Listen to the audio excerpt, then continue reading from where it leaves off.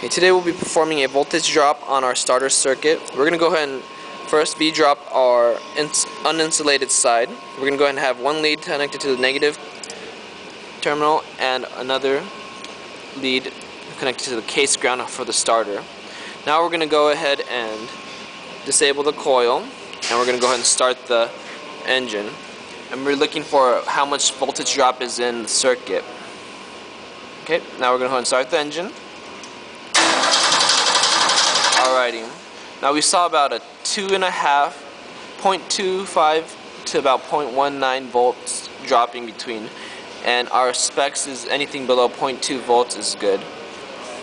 If you have anything that's higher than that, there's probably a high resistance between case ground to negative battery cable to the ground.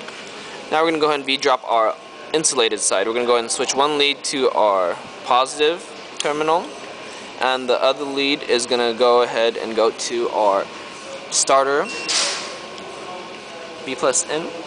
Now we're going to go ahead and do the same thing. Start the engine. And we have about a 0.38 voltage drop.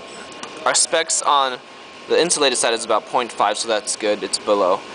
Now if you suspect a high voltage drop in between this battery positive all the way out to the starter, you can go ahead and V-drop anywhere from V plus out from the solenoid.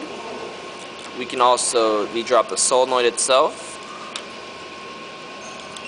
and from battery to solenoid.